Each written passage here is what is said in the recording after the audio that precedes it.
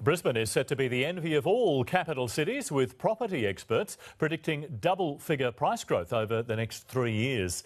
Unlike other capitals, the River City still represents excellent value for buyers, prompting overseas interest to climb.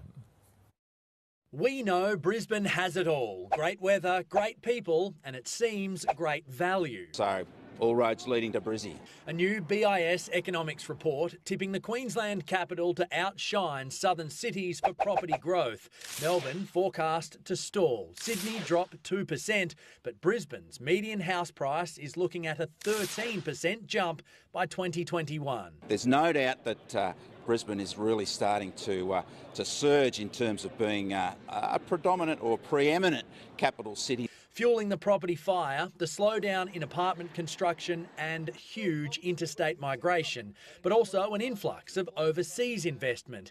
Cashed-up foreigners looking for value are heading north. The price is not as high as Sydney, Melbourne, and the weather's great. That interest is driving expos like this one held in Brisbane, focused on Asian buyers. Developments near well-known schools and universities proving popular.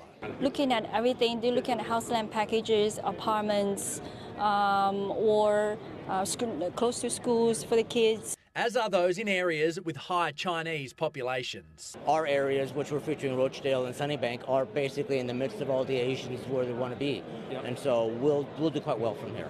The state and federal governments have made it harder and more expensive for overseas buyers to access the Australian market.